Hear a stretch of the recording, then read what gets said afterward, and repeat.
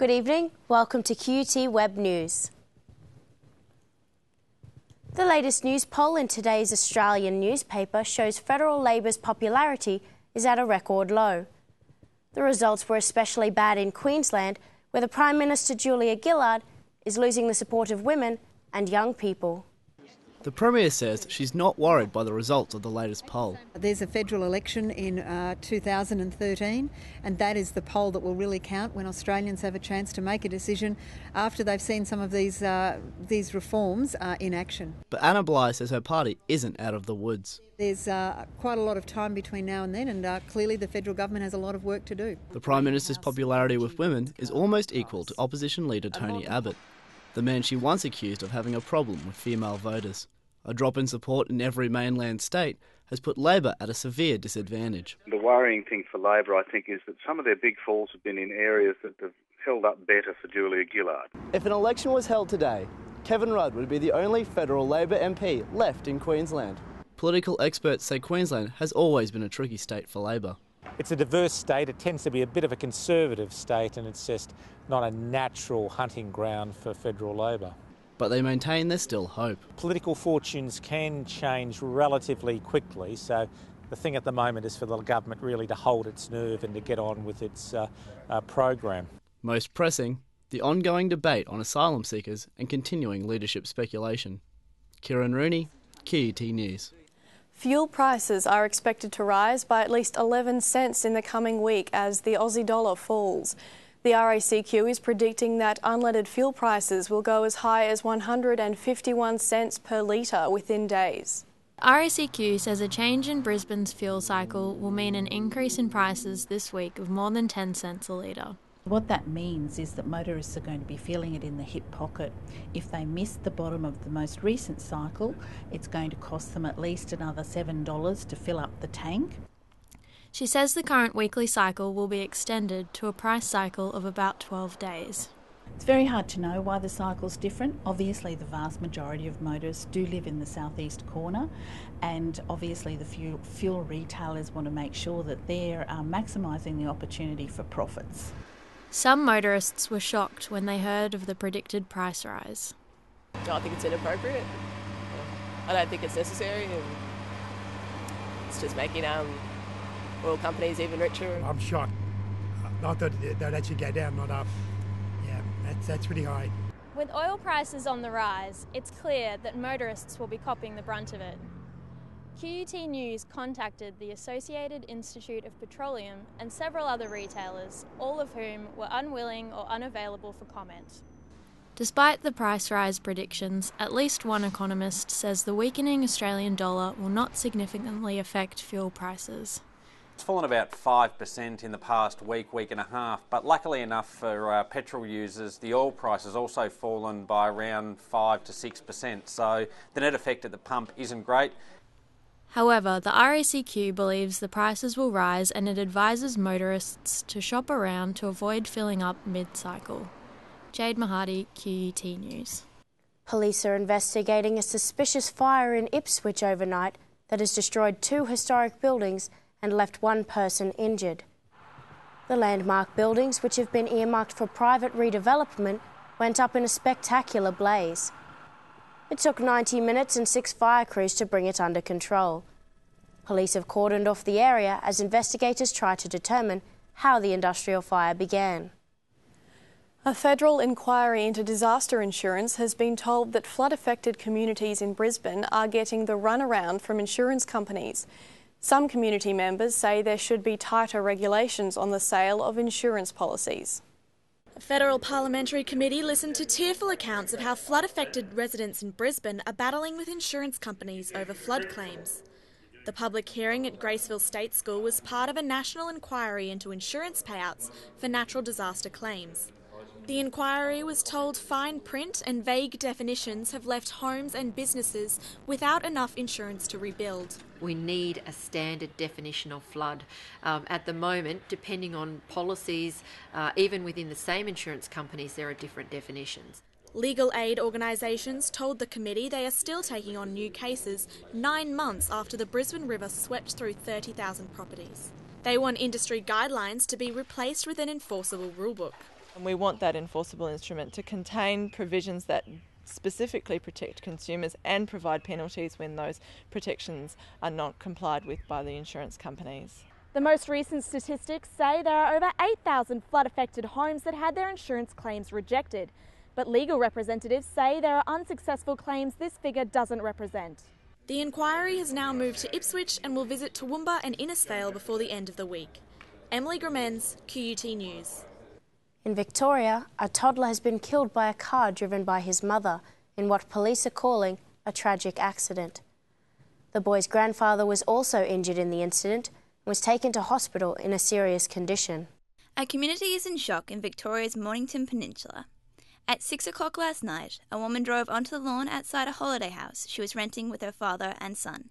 Police believe she accidentally hit the accelerator, driving over her son and pinning her father against the house. Neighbours came running after hearing the screams. The mother was totally distraught, which is quite understandable. The father was pinned to the house by the car. The baby was lying under it. Witnesses say the boy was revived at the scene and was taken away in an ambulance. The baby came around. He was completely white and blue, blue lips. The baby started crying, so we thought it was all right. The boy was later pronounced dead on arrival at hospital. Izzy Fry, QUT News. Thousands of customs and quarantine workers at international airports across the country walked off the job today, protesting about stalled pay negotiations. The union leading the work stoppages has apologised to passengers for any delays, but says it had no other choice. Workers united will never be defeated. Workers stopped for up to 2 hours at a time at international airports and major ports across the country.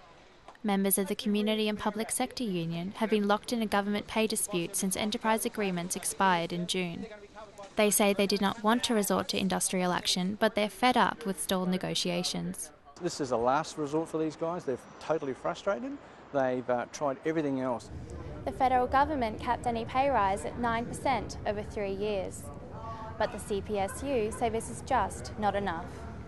The union says the offer doesn't keep up with the rising cost of living, though it matches the Reserve Bank's inflation estimates. They're seeking a pay rise of 4% per year. Despite measures by customs officials to minimise interruptions, thousands of passengers experienced delays throughout the day. Even actor Hugh Jackman was caught up in the industrial action when coming into Sydney International Airport from Los Angeles. It wasn't too bad, I thought it was going to be worse, but it wasn't that bad. The union warns industrial action will continue if their demands are not met. A Transport Workers Union stop work, directed at Qantas, is expected to cause further delays at major airports on Friday morning. We're very hopeful that they come back to the negotiating table because it simply makes it very difficult for passengers travelling. Qantas says the strike will disrupt the travels of school holidaymakers and footy fans headed to the AFL and NRL Grand Finals. Anna Angel, QUT News. Telstra has launched its new 4th-generation wireless network that it claims will double existing mobile phone and broadband speeds. The high-tech gadget will mainly benefit users in the central business districts of Australia's main cities.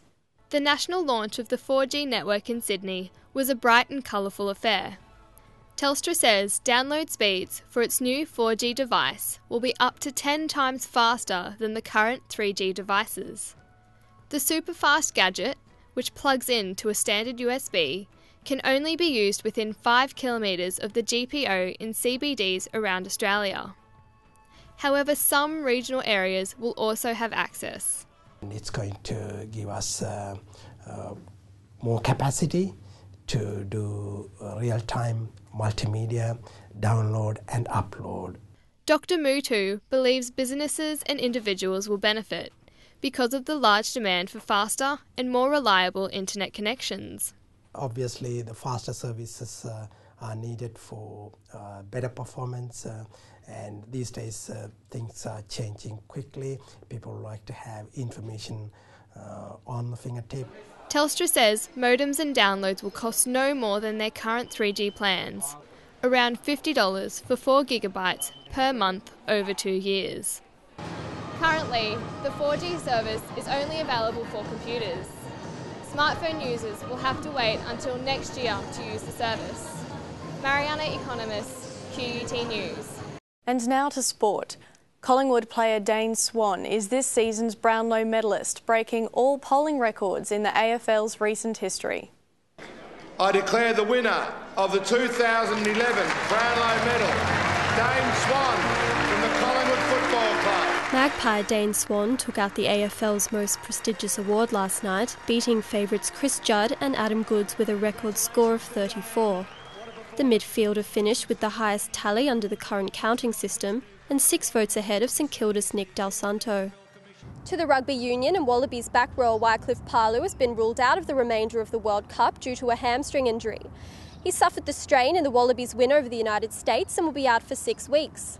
The Wallabies are likely to delay naming a replacement until after the game against Russia on Saturday. In soccer, the Brisbane Roar are amping up their training in preparation for the season opener in early October. Despite RACQ and Brett Emerton signing with Brisbane Victory and Sydney FC, the Roar are prepared to defend their 2010 championship win. Yeah, of course you want to test yourself against the best, and no doubt Harry-Kuehl and the Brett Emertons and Adelaide have recruited well as well, and you want to test yourself, and if we can beat these teams, then it'll be a massive feather in our cap. The Roar kick off the season at Suncorp Stadium on October 8, meeting their championship opponents, the Central Coast Mariners. Kate O'Hara, QUT News.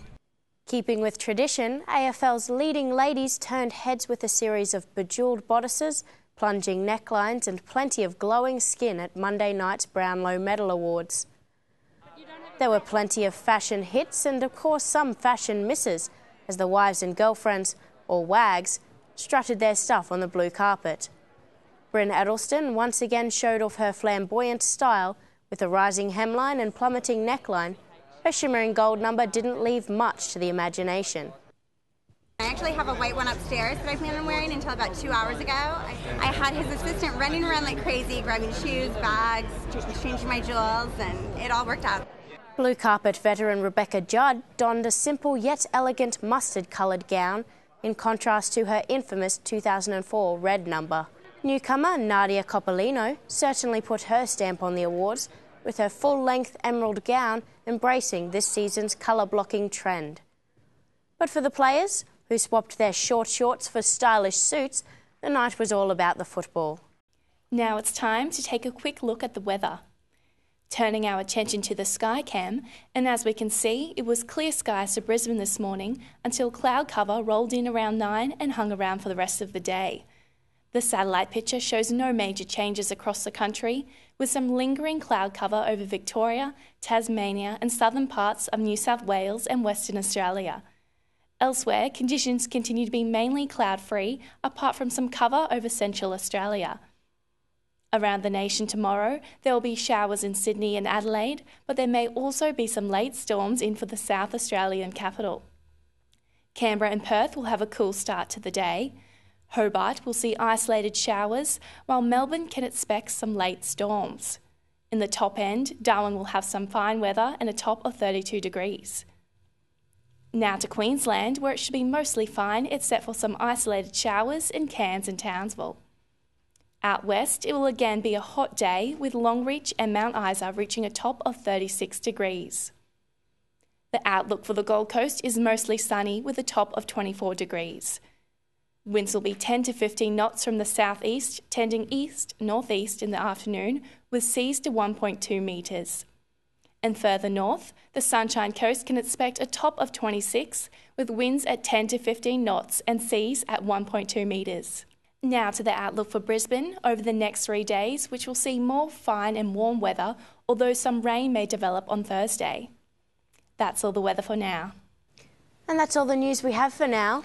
We'll be back tomorrow with more QUT news. Goodbye. Goodbye.